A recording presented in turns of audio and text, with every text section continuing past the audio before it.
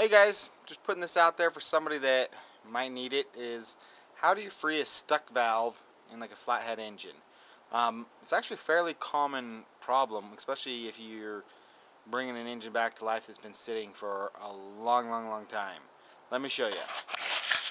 Here we have a typical Tecumseh. It's virtually identical to like a Briggs Stratton flathead engine, meaning the valves are down in the engine, they're not overhead valves. And the problem with this one is the exhaust valve is actually sticking open. It's still moving, but it's coming up and it's going down just really slow. So it's not fast enough for it to build compression. If you pulled it over really slow, you would feel compression. The nice thing about the flathead is if you take out the spark plug, you can actually see both valves.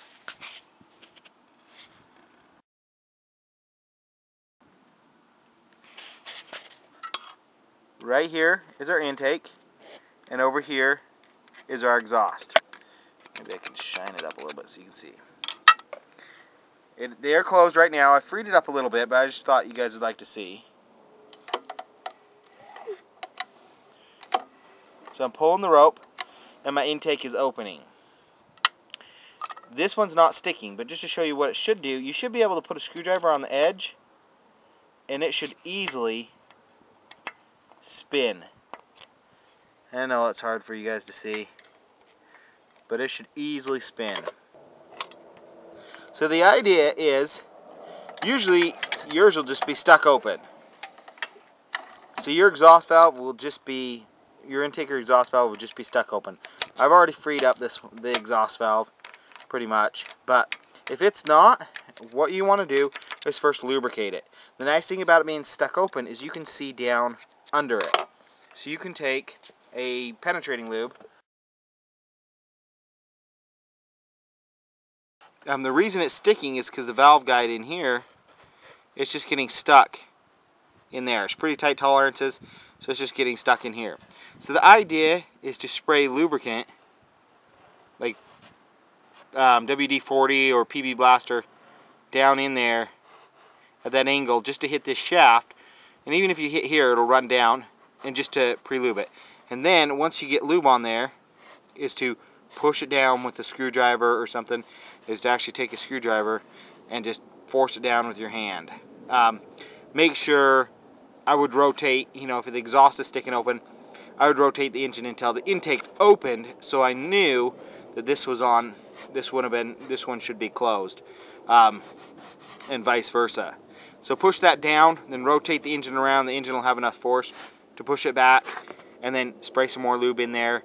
And then once you get it kind of moving, I like to take transmission fluid. Take some, this is transmission fluid in a, just happened to be in a nice oiler, but it's nice and fluid and really a light oil. And I just pool it up on top, and it just runs down the side. I'm not trying to fill up the whole cylinder. And that will just coat that whole valve to the point that you can just rotate it. And now it's rotating nice and easy.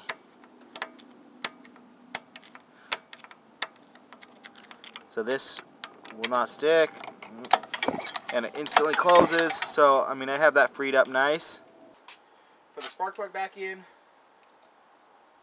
hook it up, turn it on.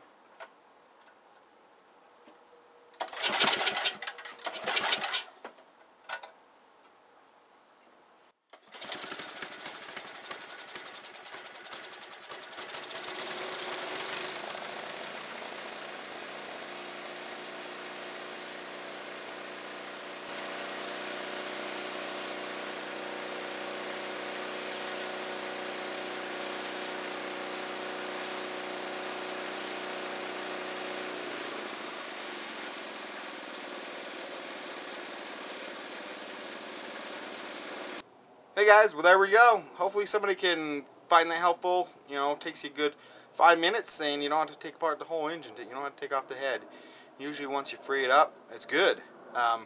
That's another reason why usually it's a little bit better to pull the engine over. When you're leaving it for a long time, pull it over until you start feeling compression. That means both valves are closed and no moisture can get into the cylinder and rust it or anything like that. But also, if the valve is kind of sticking, the next time you pull over the engine, they're closed, and the engine will force it up, and it's less likely to stay stuck. That's it. Thanks for watching. Thumbs up, thumbs down, whatever. Leave a comment below. Thanks, guys. See you soon. Bye.